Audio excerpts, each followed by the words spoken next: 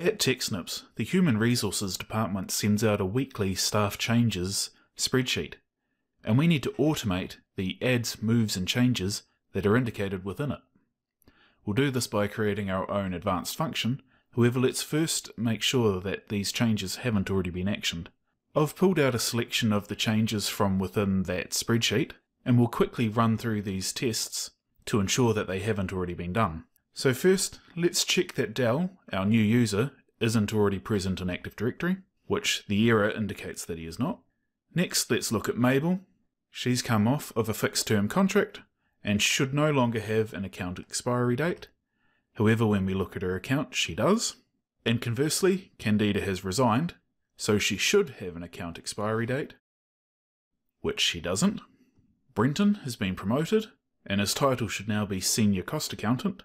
However, his title is still currently Cost Accountant.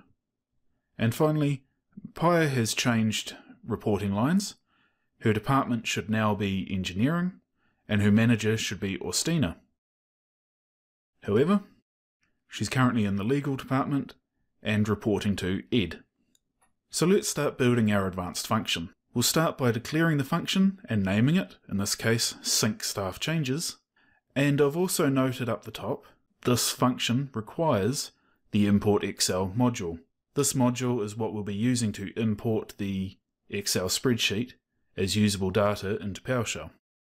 Next, we'll make this an actual advanced function using the cmdlet binding keyword and declaring three parameters.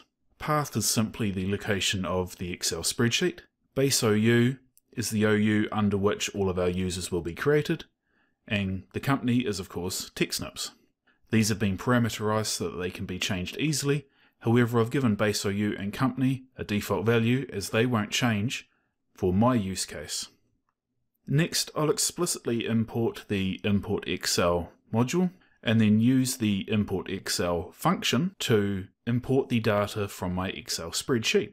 The data in my spreadsheet starts at row 2, so I've indicated that, and sometimes empty rows are left at the bottom of the spreadsheet, so the data only switch says that if a row is empty, to exclude it.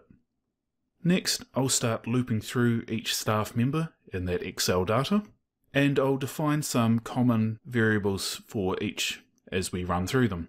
So I want to know their employee code as a string rather than the value that it would be naturally, which is a double. And I'll use this employee code to find out if that user already exists in Active Directory. I also want to know the user's manager, and I want to get their ImportExcel object. I'll do this using the manager's user ID column from the Excel spreadsheet. Now I want to know if that user does exist in Active Directory, and if it does, I'm going to update it. So if the user does exist, I'll write a verbose message indicating that it's been found and that I'm proceeding to update it. I'll define the desired OU for that user, which is actually the name of the department under our base OU, and then I'll set the description and title to match the staff member's indicated position, their department, and their manager will both be updated here as well. If the spreadsheet indicates that the staff member has an end date, i.e. they're on a fixed term contract or they've resigned, I'm going to set the account expiration date, and if the spreadsheet doesn't indicate an end date, I'm going to set it to null. This will cancel any existing account expiration dates that might already be in Active Directory. Now I'll update the user using the set-ADUser cmdlet and supplying that existing user object. And if the user isn't in the correct OU for their department, we'll move the AD object into the correct location. We do this by using the existing user's distinguished name and the desired OU that we calculated above. Now if the user doesn't already exist, we're going to work out some more variables for that user. Once again, we'll determine the OU, but now we're also going to create the user's email address, UPN, and full name, and we'll also create a password. In this example, I'm using a static password for all users. In the real world, you'd want this to be a randomized password. Now I'll create a hash table of all of my parameters that will be used to create this new user. And again, if the Excel spreadsheet specifies an end date, I'll add that to the hash table. Finally, I'll pass that hash table to New-ADUser, and this will create my user as specified.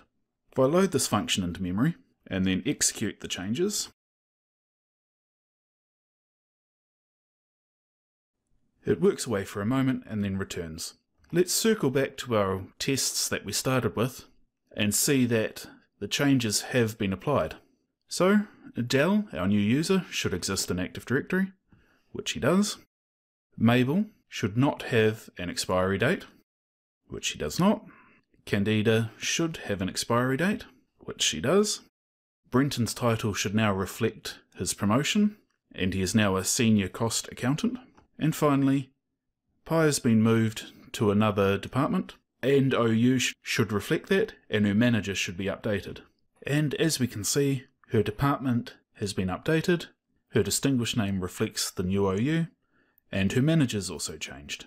We've now successfully synced our changes from a Excel spreadsheet and have wrapped our script up into a function which we can use as often as we need.